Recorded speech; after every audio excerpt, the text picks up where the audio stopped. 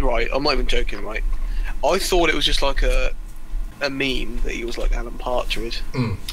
But there's a video I saw on Facebook, I was trying to find on YouTube, and it's like, you will never, if it was Alan Partridge saying this stuff, you wouldn't think it was any different. You think it was Steve Coogan writing these lines. Yeah. He is. I mean, if Richard Madeley was popular when Alan Partridge the first was popular, I think it'd be based on him. I'm Alan Partridge was out, or yeah, it's so unbelievable. The likeness. It's. I was crying with laughter watching it. It was just like. It is literally just like. It's like he must have embraced the meme and just doing it on purpose now, because this is ridiculous. It's shit now. Yeah, I don't know if it was like this way back when, or if he's already. This is just absurd, right? When you watch it, you've got to think. You've got to pretend it's Alan, and it's an Alan's voice. It's like Alan Partridge on Good Morning Britain, or whatever this is. Yeah, right. Ready? Okay, yeah. 3, 2, 1, go. It's gone 6 o'clock. Look who's here. Hello. TV legend Richard Madeley. You see, I fluffed my first link. And here is Alex with the first link of today's work. Hello, good morning. My daughter fancies you, by the way. You look at this and you think, pretty, pretty. Lovely golden sand. That's safe. Yeah.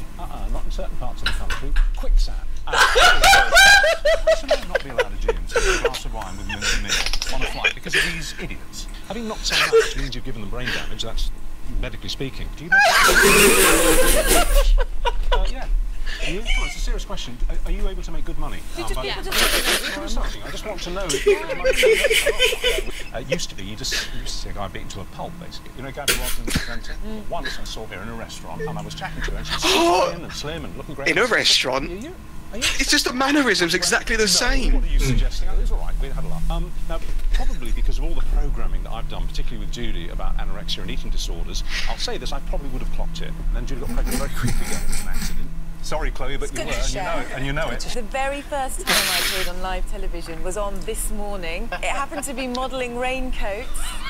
Yes. When she mentioned it. All right, then let's move on. Here's Lucy with her first look at today's weather, and this morning she's up on the ITV roof. Thanks, Richard.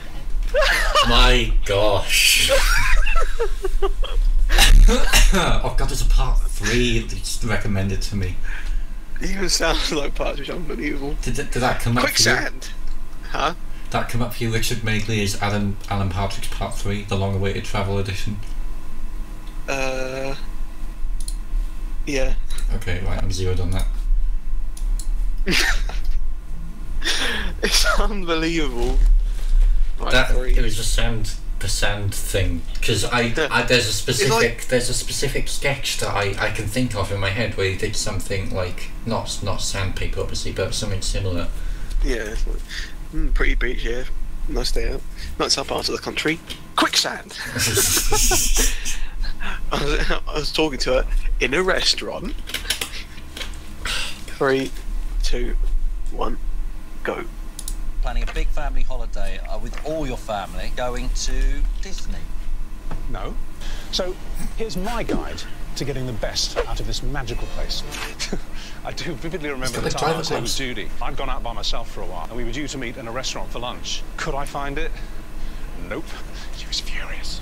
And it was in this bar nearly 70 years ago that they actually invented the Bellini. I haven't packed a suitcase on an aeroplane for at least 25 years. Flying Bellini. One extra pair of socks. I don't wear underwear, so no underwear, that's fine.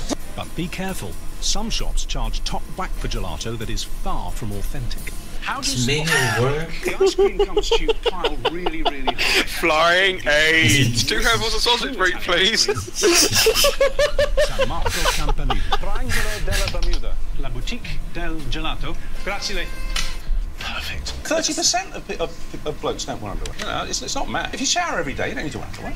Nowadays, the only thing to sigh about is the amount of time it'll take you to queue up to get a look inside. Hefty price tags. Prices are sky high. Prices reflect their popularity.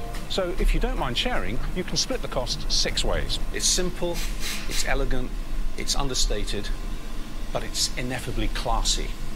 Just like this place. So there you have it. It does sound like him as well. Yeah. The fake gelato bit was pure Partridge. Even like top whack for gelato. He even had the gloves and the coat that was I know I've seen Alan Partridge wear those two things, not at the same time, but separately. You know what that drink was at the end? What? A lady boy. Oh, get out.